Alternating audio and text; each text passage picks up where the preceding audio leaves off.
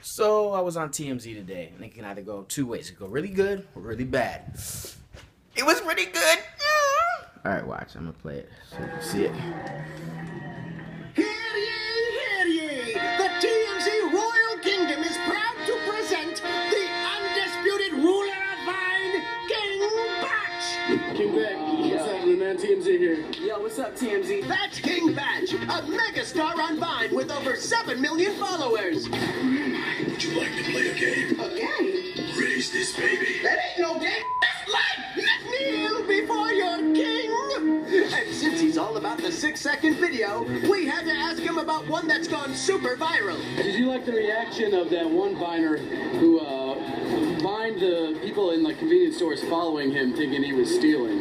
What? I didn't see that Vine. This black guy in Minnesota said employees were following him around in the store because they thought he was stealing, so he made a Vine out of it. And since it's Vine, we've got time. She been following me around the store the whole time. There she goes. She think I'm stealing. That's hilarious!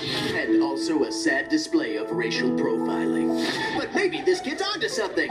Can Vine be used for a higher purpose? You think it can get more messages across? I hope so. Because no one's ever really done that I'm aware of on Vine. Well then it's time to start. Ladies and gentlemen, TMZ gives you a Vine video to end racism. Roll it! Somebody stole my wallet. It was you, man. No, it was me. White people steal too. Thanks, Vine! You're not just for twerking after all.